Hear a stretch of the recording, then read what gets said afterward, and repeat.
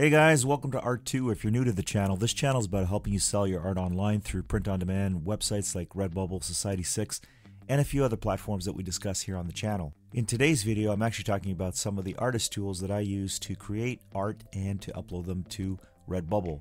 When I say create art, I'm talking about software and apps that help me develop some ideas and turn them into the art that I upload to Redbubble or the designs that I upload. So in today's video, I just wanted to get into a little bit more detail about some of these programs and why I use them so that you guys can see if this will fit into your workflow and if these are tools that you would like to have in your arsenal of tools that you use for your Redbubble or print-on-demand creation.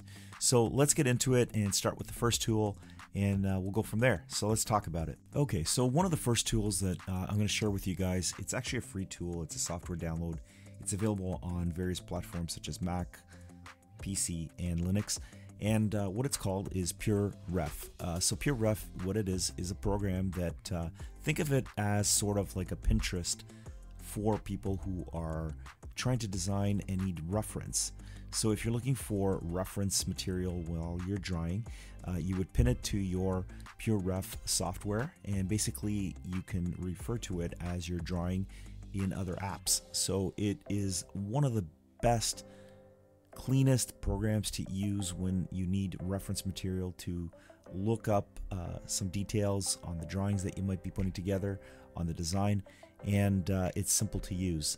Now, you could do this with other programs. Some people even do use Pinterest for this type of reference material, but I found that this is one of the most dedicated programs to doing reference, and if you do a lot of drawing and a lot of work on your PC, you're going to be thankful that you found this program, especially since it's free. You can donate to the creators of the program if you find that it's useful for you, but it is a free program that you can download, and it's used by a lot of artists who need to have their reference work up on the screen while they're working. So you can check it out. I put the link in the description box below if you would like to download that for free. Okay, so the next piece of software that I use is actually the GIMP. GIMP is an alternative to Photoshop. It's free and it's available for various platforms. It's available for Mac, Linux, and PC, and you can get it for free. So that's the best part of the GIMP, because you're getting a full-featured program that's on par with Photoshop. Obviously, there's some limitations and some things that aren't developed as much as a paid program like Photoshop. But if you're just starting out with drawing and designs for print-on-demand or for art in general, or for Photoshop type things that you need to do on your computer and don't have Photoshop, then certainly download the GIMP for free, because it's a program that's been around for a while and it is used by a lot of people. There are a lot of tutorials on YouTube that you can find on how to use the GIMP, and it's something that is free to use, so you might as well have it in case you need it. It's even a good program for a backup to Photoshop, because there are some other things on it that you can do. So it's always good to have extra software that you can learn and develop your skills on. So I definitely would recommend that you have a copy of the GIMP installed. It's my favorite free program that I've been using for quite a few years, and I can't help but recommend this program enough. And if you want to support the community for the GIMP, there are donations that you can make to that group, and the software is available totally free of charge. So it's definitely worth checking out. Now, I mentioned the GIMP previously on a few other videos, and for good reason, because it is the software that a lot of people start off their digital art business, their digital art career with a free program. So it's definitely worth checking out. So that's the second piece of software that I use a lot for creating content for Redbubble and for other print-on-demand, and I suggest that you guys check it out if you don't already have a viable program that competes with the GIMP. So another tool that I use for creating content for Redbubble and other print-on-demand is a program called ColorMind. ColorMind is actually a website that you can go onto and get color palettes. So basically, if you're working with any type of design and you want to come up with a color scheme of colors that work well together, you can use ColorMind and its artificial intelligence to come up with these palettes. Now, you can upload a picture or a design into the program, and it will come up with a palette of colors that would work well for that particular design using artificial intelligence. So it's something fun to play around with. Plus, you can generate all these other cool color palettes that you can use for your designs and have something to work with. That is one of the most important things, is using colors that pop and that people feel comfortable with a palette of colors that work together. So instead of having to reinvent the wheel, this is a great website to check out and use the palettes that it recommends to create your designs with those colors. And they will stand out when people look at those designs because the palettes have colors that work well together. So that's another cool little program that I use. And again, it's free. It's online. You don't have to download anything. It'll work on any operating system that you might have. So when it comes to creating my own custom fonts, I use FontStruct.